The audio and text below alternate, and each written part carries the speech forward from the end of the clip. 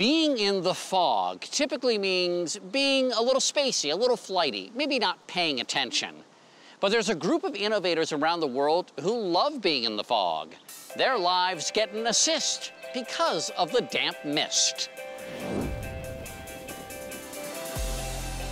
In parts of the world like Morocco, where water can be too expensive or hard to get, inventor Peter Troutwine has developed a sustainable way to use nature in order to nurture.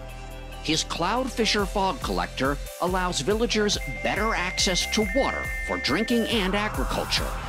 Peter spoke to me from his home in Munich. Hi, Peter. Thank you for joining us on Innovation Nation. Hello, Mo. Please tell us, what exactly is a fog collector? We call our fog collector the Cloudfisher. The Cloudfisher can extract water from the air, or more precisely from fog.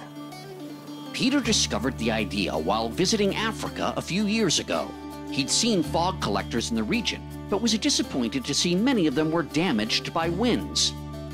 Peter used his skills as an industrial designer to develop the system, which can withstand winds of up to 75 miles per hour. Our collectors have a support frame made of steel pipes and stand 20 feet high.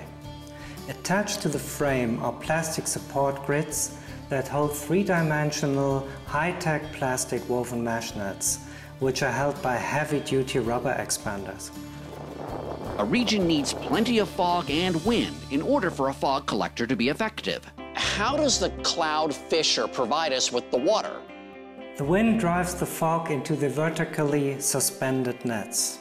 The droplets are caught in the mesh and merge into larger drops, which then fall into the collecting gutter below. From there, the fog water flows through pipes into a reservoir.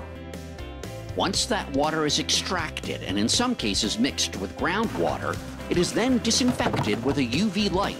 The water is then ready for drinking and feeding crops.